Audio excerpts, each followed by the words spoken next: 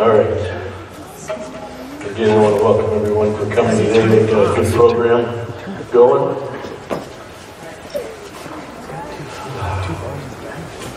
I wanted to talk a little bit about my staff, because without the staff, without people willing to help, we would not be able to have a club. Because I certainly can't do it by myself. My wife would tell you I can't do much of anything, but she's the real boss. Anyway, the staff that I have, if they could stand up and come out from behind the curtain. Deb, Lauren, Angela, and Michelle, I think they're sitting up somewhere. Dearly, stand up. Dearly. All right, now, I want you to notice something. First, I need you to make sure and pray for the Pathfinders and our staff. But there's one person we really need to pray for. I want you to notice there's Melanie in the back. Here's Bev. There's Dearly. There's Diane. Here's Michelle, and Angela maybe over here. Well, how many ladies was that? A number of them. Now for the and Crystal. Now for the guy staff, my guy counselors, I have. Oh, let's see, Ben. He needs your prayers. He's got about 16 boys on his own. I help when I can. But I am in desperate need of boys counselors. There's got to be a dad out there somewhere that you guys can sit down would be willing to come and help. I know next year I'm getting a good crop of kids coming in. I can hardly wait. I prayed for 30 last year. I got my 30. And I'm going for 40 this year. But I'm going to need some staff to help with that. It's turning itself off. Oh, that thanks.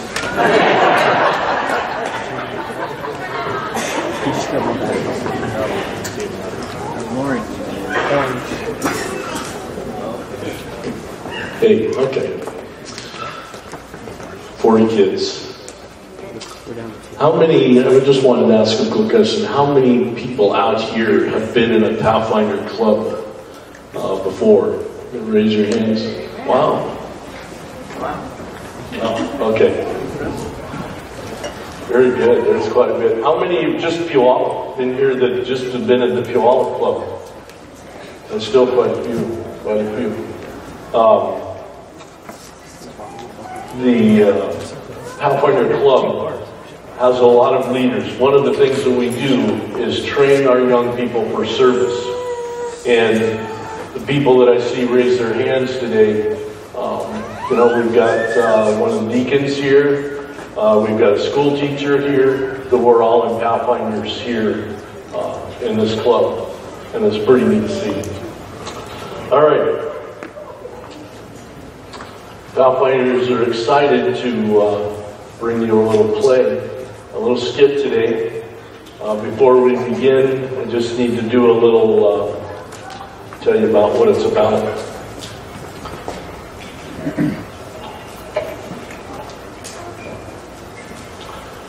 Second Kings, there's a story about 4 lepers.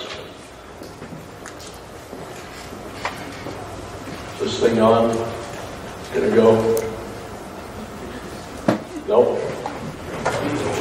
Anyway, 4 lepers. Now, being a leper in Samaria is never going to be a good thing. Being a leper is not great. You got to sit outside the city. You're not allowed to come in, and you got to beg for your food. But in Samaria at this time, there was no food. There had been a famine, drought, and to make matters worse, the enemies, the Syrians, had laid siege to the city, so they were surrounded, and Samaria was out of food. Totally out of food. You want to know how bad they were out of food? Read chapter 6. It was eye-opening. Anyway, so you got these 4 lepers, and they're sitting outside the city, and they're still listening in on their conversation we had a little bit. Okay, we're starving. Man, we got to get something to eat. Yeah, but if we go inside the gates, we're going to get killed. Well, yeah, but if we stay out here, we're going to starve. And then, there's got to be somebody that comes up with a goofy idea. I know. Let's go to the Syrians, and we can surrender. Maybe they'll feed us, or we get killed. So, 3 out of 4 scenarios, they're going to die. Not real good odds. So, they make the decision at dusk. They're not going to get any more food from the city. Gates are closing. It's going to get dark. They make the decision to go to the camp, Syrian camp. So they get there. They get to the outskirts of the camp, and nobody's there. Everybody's gone. What in the world's going on? There's nobody here. They go inside the tent, and there's food, the donkeys, swords. Everything is here. It's a feast. The Lord had caused the noise of a great army, and it had scared the Syrians so bad that they took off and they left everything there. They were just running for their lives. So everything was there. They had plenty of food. So these lepers sat down and had a feast. Had a great time. They were loading up on food. And they said, man, we got to take this and hide it somewhere. And all these swords, we can sell it and make money. We're going to be able to eat good. So they loaded up some donkey stuff, take it, I don't know, to the leper colony. They go and hide it. They come back with a second load. And they're loading up. And one of them goes, this isn't right. We have good news. And we need to share that news with the city. And then it dawned on him, oh, yeah, you're right. Well, you better go now. Let's not wait till morning. Let's go. So they go back to the city. They holler at the gatekeeper, hey, the Syrians are all gone. They have good news. They saved that city. How many of us have good news and yet we remain silent? I've had the opportunity through my job that I used to have to travel all over the world, and I've been through all 50 states. But one of the best things that I enjoy in my travels is I spent about 6 months in the South, and I was able to go see all the battlefields. I love Civil War, Revolutionary War, any war. But I love history. Dearly, the kids would come and we'd go see these battlefields. Dearly wasn't so excited about that. It was, oh great, another battlefield. Oh, there's a cannon, I haven't seen that before. Just drop her off at a strip mall full of souvenir shops and she's good. But the one thing that I learned about Civil War was this guy, George B. McClellan. Had been a soldier during the Mexican-American War. Was promoted to general in charge of all the Union armies. Lincoln had already gone through a couple of generals. He was getting pretty disappointed. This guy's next, we'll give him a try. So he gets in the position and he goes, I'll have a report for you. It'll take me a couple of weeks to figure out what's going on and I'll get back to you. And Lincoln's like, I just need you to attack the enemy. We need to attack. Okay, I'll get back to you. So after 6 months of planning, training, first thing he says, I need 75,000 more men. How long does it take in those days to get 75,000 men?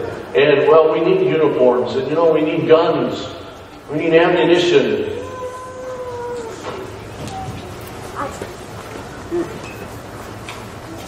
So he gets his men, he starts working on guns and ammunition. And he gets thousands of cannons, thousands of wagons, all of the things. I mean, and I could just hear him go to President Lincoln. Lincoln's begging, please, let's attack. Well, we got to have blankets. Our men need blankets in the field. And, well, the cheapest ones are these gray ones here, but, the South's already taken that color. So we're looking at this light blue, but the Navy's using that. So we're going to have to go with this more expensive, darker blanket. By this time, Lincoln is just like, he wants to attack. So finally, Lincoln says, forget it, you're done. And it relieves him. In the papers, Lincoln said, if Mr. General McClellan's not going to use the Army, I'd just like to borrow it for a while. So, he's replaced. How many times do we, this generation, we have more tools at our disposal, more knowledge, more ways to witness, yet we don't attack. We don't advance the cause and attack that enemy. We need to be spreading that good news. I have a daughter. Many of you may not know that. Yeah, that one. She was our firstborn. We had to lock ourselves in a room and try and decide what we were going to name her. We didn't know. We finally came up with Kimberly. Kim, that was a nice name. Looked in the book and it says Mountain Meadow. Well, I like mountains, Man, there's nothing better than being up the mountains, a nice meadow. That's named Kimberly. So she was born, and within a month, we found out that she was very focused. Okay, stubborn.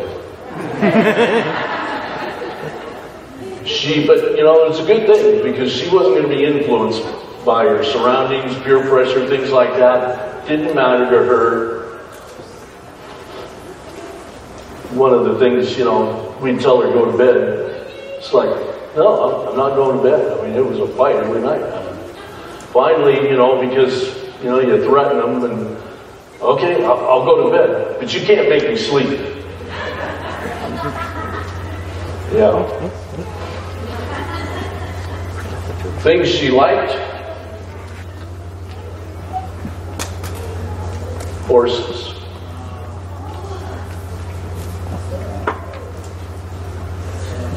Things she doesn't like. Beans. Yeah, I know. We considered therapy. I mean, what good Adventist doesn't like beans? No tostados. What do you do with that? But because of the loving church right here, good school, she went to all 8 years. She turned out okay. The reason you don't see her much because she's Dean of Women at Milo Adventist Academy. So the reason you don't see us much is because we're down there at least once a month taking care of her kids so she can take care of the other kids. I mean, if that tells you how much of a control person she was, running her kids wasn't enough. She's got to have another 60 to take care of. She's a mother. But she takes after a good one. Anyway, I got a quick story to tell about my daughter. It happened after her 8th grade graduation from the school. I was lucky, I got off work early, and so I was able to pick the kids up after school. Now school was out, so I was picking them from my mom's. And we come home, and usually the kids would get out of the car and go in the house, and I'd get the mail and follow them in. Well, the day after graduation, we got home, normal routine, but instead of going in the house, Kimberly runs to the mailbox. Okay, that's fine, whatever. And thumbs through the mail, hands me the mail, goes in the house. Next day, same thing. She runs to that mailbox, grabs the mail. Here, Goes in the house. You know, by the third day, it's like, Kimberly, what are you doing? Why all of a sudden you need this mail? Jim and Tom. Imagine that. A week passed, and I think it was a Monday, a week after 8th grade graduation. She goes to the mailbox, thumbs through the mail, lets out a big holler, "Oh!" Takes the envelope, rips it to shreds. She's holding something. Ben and I are just like, the world. And then she starts doing dances and cartwheels. You know, the Lauren had to start wearing a helmet because of my daughter and cartwheels. But she started doing these cartwheels. It's like, what in the world? And then she hollers, "I got all A's! I got all A's!" She had good news. And she could not wait to tell somebody. We need to be that same way. We have such good news. I mean, if she was excited about A's, just think how excited we should be about preaching the gospel, spreading that good news to others.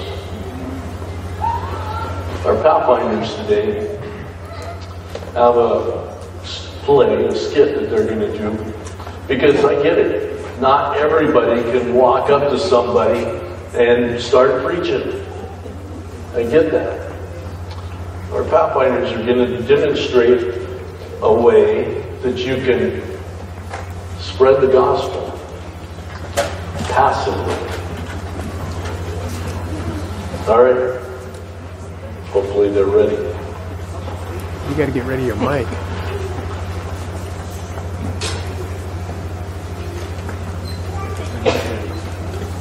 He still has the mic.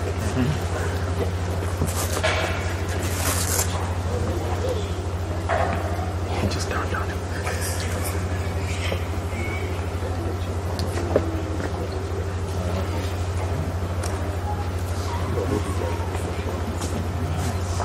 They should do it every Saturday.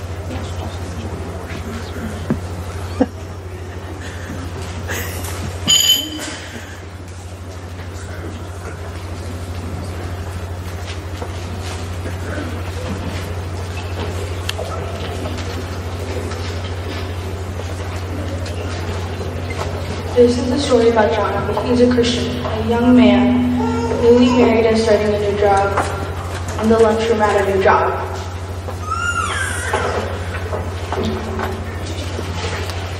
Hi, I'm John. May I sit here? Yes, at the head of the table has to clean up. Hi, I'm Marge. You can see the new guy. That's Ron. That's Bill. That's Karen. Hi. Say hello, Pam.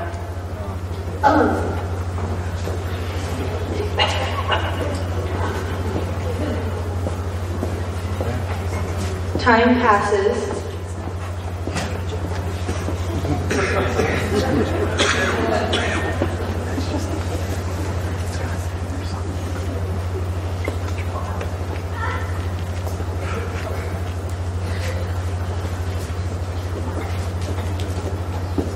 Did you hear about the new orders? We're supposed to be working overtime all summer. I hear we'll be working Saturdays also. Great, I can use overtime. What do you think?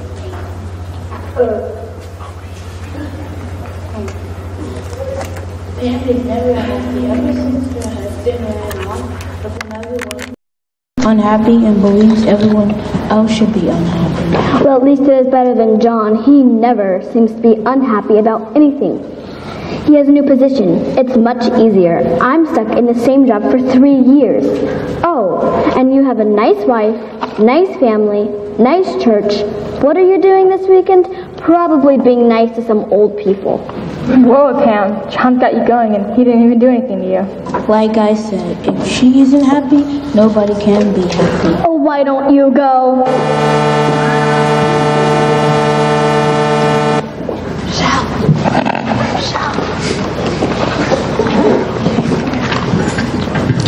Trouble begins.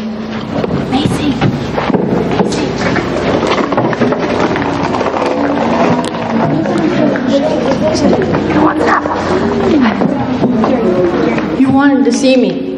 Make it quick. Well, you see, sir, I'm a Seventh-day Adventist, and Saturday's our Sabbath. We don't work on our Sabbath. Oh yes, my point about these 7-day Adventists. Roger's one also. He tried the same tactics you did to get out of work, but it's not going to work. There could be consequences if you do not show up. Yes, sir, I understand, sir, but I wrote it all over my application. I will not work on Sabbath.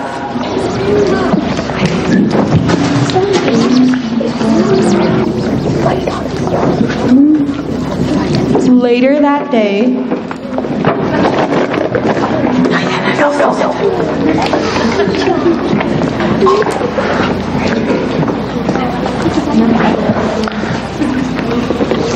Hey John, I have your application here. I am informed about your Sabbath and not wanting to work Saturdays, but I'm afraid we may need you here. If not, you may not have a job. Are you threatening to fire me? If so, do it now.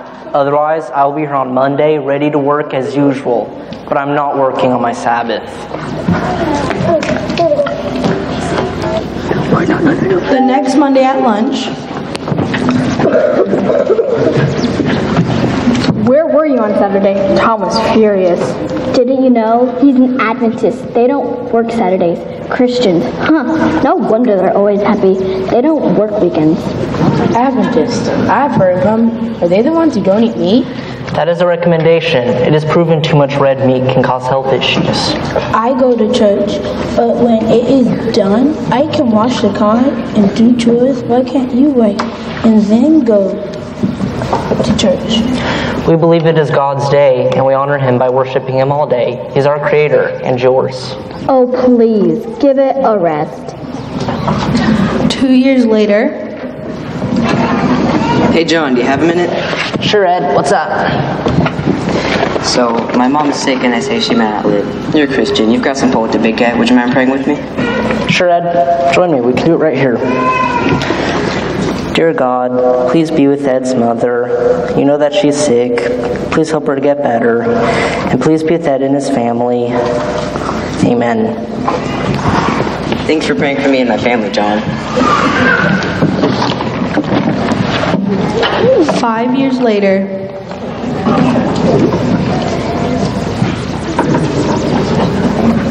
Did you hear about Ken? He died, burned over most of his body. They're going to have a memorial here for him. Yeah, I know. They've asked me to say a few words and pray.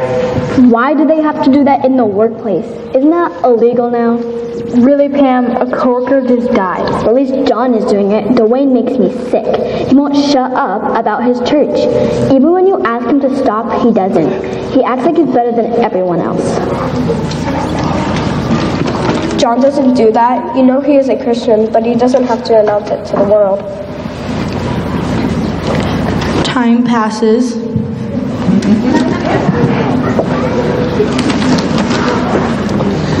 Hi, John. My aunt just became an Adventist. She lives in North Carolina. She's always believed in God, and she's always studying.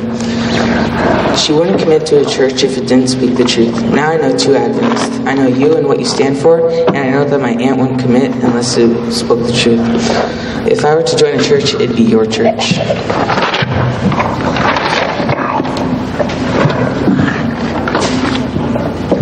Did you hear about the layoff? It sounds pretty bad.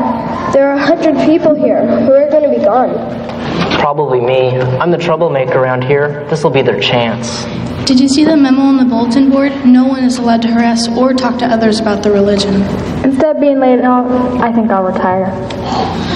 I think that is in response to Dwayne. He just won't be quiet when you ask him to stop. John, you are just as religious as him, but you are not annoying. It'll be my luck. I'll be the only one laid off. Wait, did you say retire? How could they lay you off? You have an important spot. Seems like every time Saturday comes along, you get promoted to a position where it is not important that you be here. Your God has to be with you.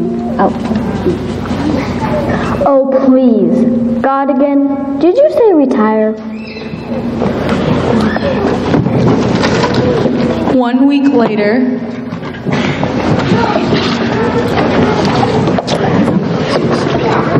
I was supposed to be out there. Don't know. Wait.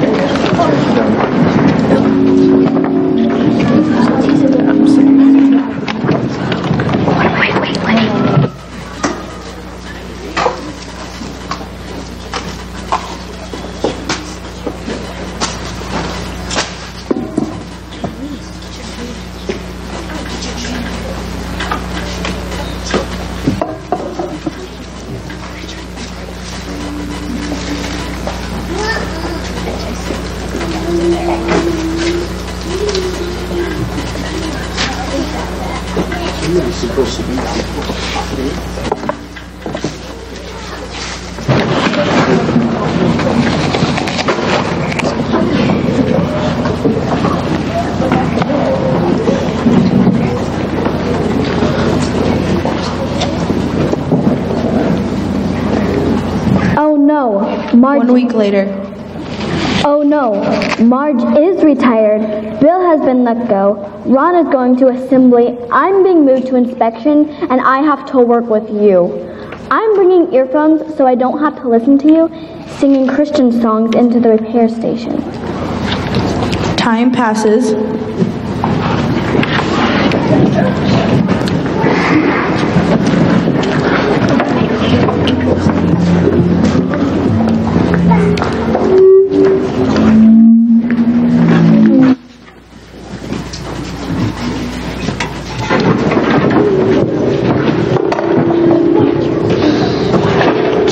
You're always content with whatever happens.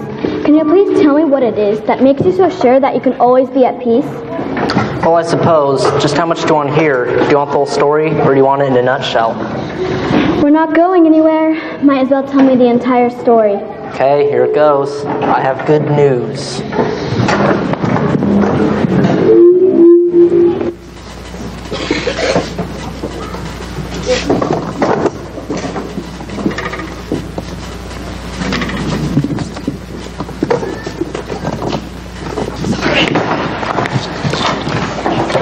John, you know we need a new supervisor, and you're next in line right for the job. But with you not working Saturdays, it just would not be fair to the others. We're thinking about hiring a manager, and with your knowledge of technical know-how, I know you'll make a great team. Okay, John? Okay, Tom, whatever you say. I'll always do my best.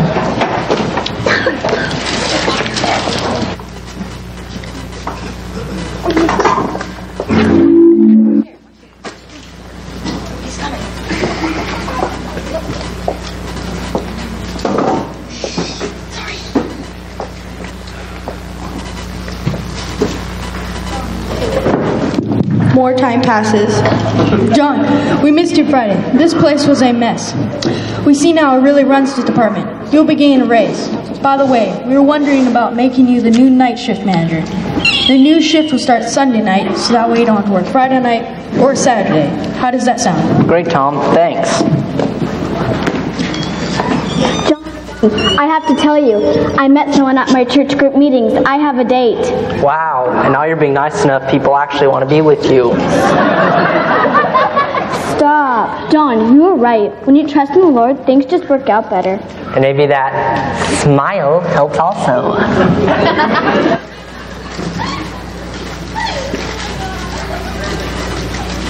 25 happy years later.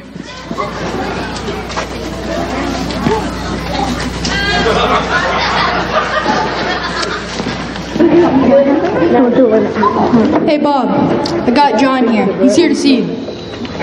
Yes. Well, John, you've been here, what, 25 years? We've seen a lot of growth since you started. From 25 employees to 300 people. From 1 city block to 3 blocks. I've prayed for this company from the beginning, and you have continued to keep me here. And I believe that God has allowed your company to prosper because you continue to keep me here, even when it's not convenient for you to do so. You've been an asset to this company, as worker, supervisor, manager. Then we send you all over the world for customer service and assessor. Wait. I just have to say, you two have an uncanny resemblance to each other.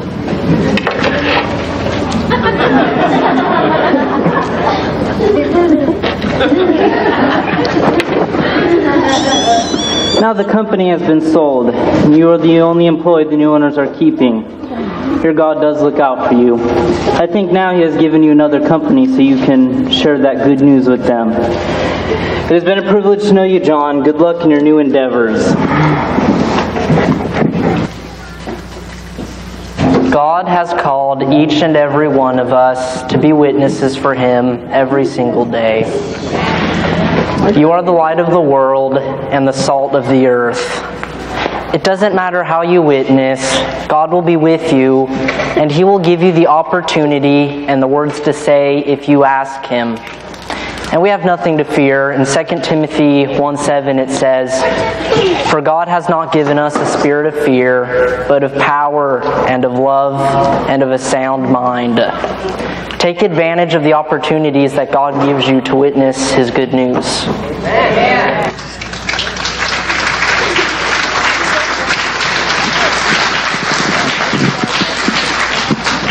I was very impressed with the jobs they all did this morning. It was very, very good. Let's bow our heads for closing prayer. Father in heaven, we are so blessed this morning because your Pathfinders have done their job this morning. I pray that you'll be with us today, keep us safe, and help us to be blessed on your Sabbath day. We ask all these things in Jesus' name, amen.